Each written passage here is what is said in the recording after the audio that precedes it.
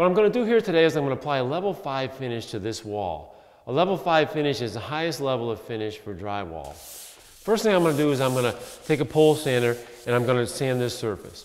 And that's all I would normally do and I'd be done, which is a typical finish.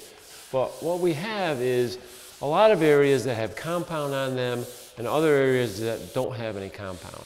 And then before I go to apply the level 5, I'm going to take a little brush and I'm going to get all the dust out of the outlets, all the little chunks of compound and debris that are in those outlets. Get that out of there so I don't pick that up with my taping knife as I'm applying the level 5 finish. Right now we can see that there still are slight differences. What I've got is these very smooth areas now where it blends into the paper. The paper is kind of roughed up. I've actually raised the nap of that paper just a little bit. You can actually see that the dust is clinging to the nap that I've raised in the paper. The porosity of these different surfaces is different. And that also creates slight differences in the look after it's primed. And that's a reason for a level 5 finish. We want to eliminate all these very minor little differences. Yeah, what I have here is just a regular all-purpose lightweight compound and some water in a mixer.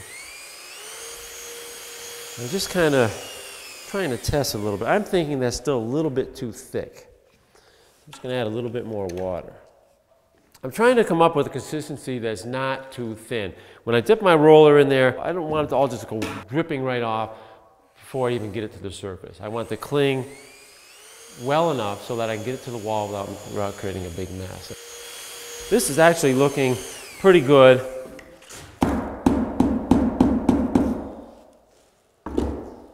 And sometimes I'll just kind of stick my knife in there and I can tell, well, I think that's going to look pretty good. As you work with this, it'll start to get a little thicker on it, so you're going to have to remix this. So you can see that the roller is pretty heavy nap. This is probably more like a 3/4 inch nap. Half-inch nap roller would work fine. Now I'm thinking that's a pretty good consistency. See how it's really clinging to the roller? I can actually get it over to the wall and hardly ever probably have a drip on the floor. Just bring it right over the wall. I typically push up because if you go down, it's just going to drip on the floor.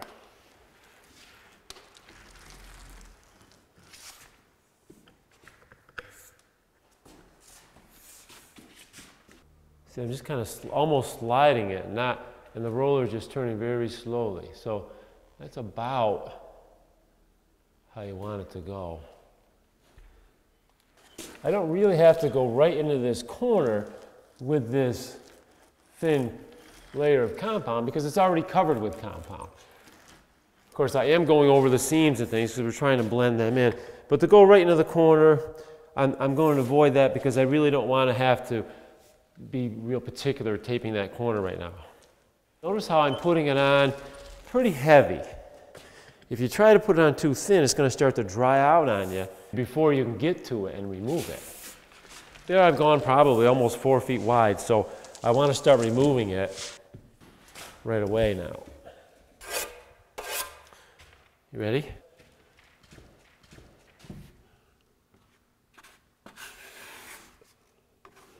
It actually has started to dry a little bit along this edge.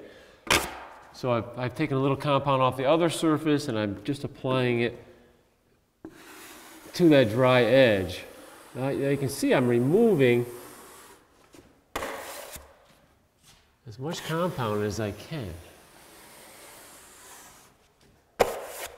The level 5 finish is just a thin film.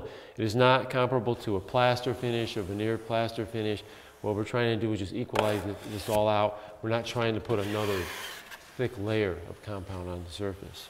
This doesn't have to be a one-man operation. If I had a helper rolling it on ahead of me, we could really accomplish this very quickly. Be a lot more productive with 2 people. This compound goes right back in the bucket. As you work, it starts to dry out on you a little bit because some of the moisture is being taken out when it's applied and removed from the wall. This is going to dry rather quickly, probably in an hour to be dry enough. Just go over it lightly with a pole sander, maybe with a 220 grit sandpaper. To do this whole wall might take It would probably take less than a minute. And then it's ready for priming and painting.